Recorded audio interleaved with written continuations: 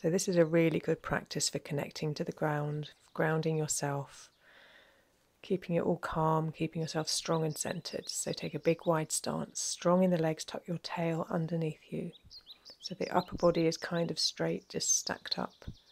Your arms are loose as if you're holding something soft against your belly, space in each armpit for an egg. You should by now be feeling this on the tops of your legs.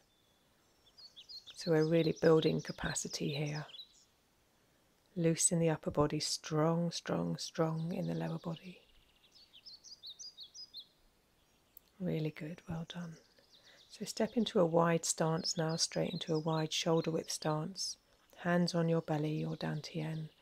We're just going to practice taking your weight over one leg and then the other leg. Keeping your body, your torso stacked up so it's just the dantian that's gliding one way and the other way. And if that's comfortable, you can lift diagonally opposite hand and foot when you're over the leg. If that's too wobbly, you can leave your toe on the ground for balance.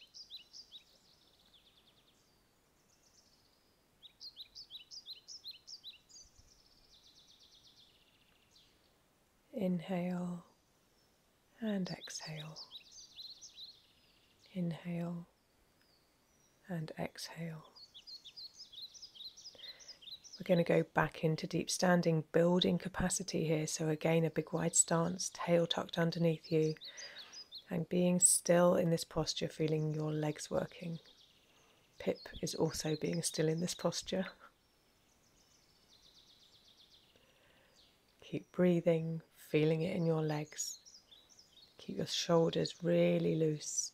Don't get them up by your ears. Nice and soft, rounded, easy arms. Really good. So you've built loads of capacity there. Let's come back up.